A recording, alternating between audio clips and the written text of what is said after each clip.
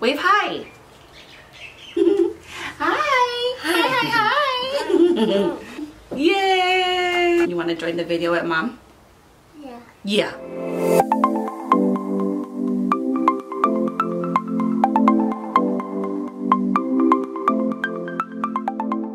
Hey guys, welcome back. What's up? I know it's been a while. First off, don't forget, go hit that subscribe button, hit that notification bell, and you will get notified every time I post a video. Hit that button, motherfuckers. Let's do this. A lot of people don't know, but I'm actually obsessed with sunglasses. I just feel like sunglasses makes a statement, you know, and like if I don't want to wear makeup, bitch, I just pop it on like that and go. With that said, guys, I just want to share with you guys a brand new website that just launched.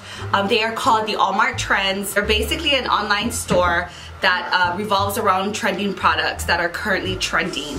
So they have these sunglasses that I'm actually wearing right now, and they are called the A1 aviator style sunglasses. They look like the Desi Perkins times Quay Australia HighKey sunglass style. Also, the price for this was only $19.99 versus the actual HighKey sunglasses. They are $65. With that said, guys, let's get on to the review because I need to show you guys how awesome and better quality these glasses are to the actual Quay ones. I actually do have the Quay Australia sunglasses right here, and these are in the black fade as well. My girlfriend actually bought like 10 pairs of these. Crazy ass.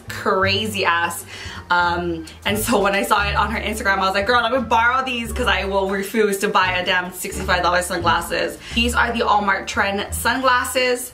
These are the HighKey, and I'm gonna kind of just show you guys how they look. So they have that really nice brow bar up here, really solid frame, goes across, really nice aviator shapes, and then they're dark up here and it's slight fade down here. They sit really well on my face. Like, these are the HighKeys from Quay Australia, and as you can tell, it's because they have their logo right here. This is the black fades, and they have the exact same triangular details in it. The only difference that I don't like about the actual Quay ones is that it's so dark up here, and then there's like literally a harsh line, then it fades.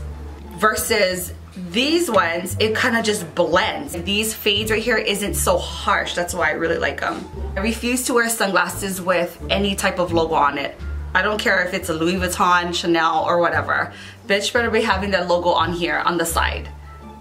Logos that come right here, it just bothers me because when I take a picture, I don't want to see the logo. I don't know, that's just me. That's just my personal preference. I don't like logos that are on any part of the lens. So they're very loose. I feel like they're gonna come off, you know, anytime I wear it. So they're kind of very loose. The Aviator A1 styles, they sit really nice and high. When I shake my head, they don't feel loose or anything. And I don't know, I just really like them. And they're $19 versus fucking $65. So I can buy 3 pairs for the price of one. And the best part of these sunglasses, guys, is that they come in 9 different color of lens. Like, oh my god, I'm so excited. These are actually my favorite ones. These are the black frame with mirrored. So these are my favorite. And then the last are these black with blue lens. I am obsessed with them, guys. I'll leave the link below this video. Thank you guys so much for watching, and I'll see you guys in my next one.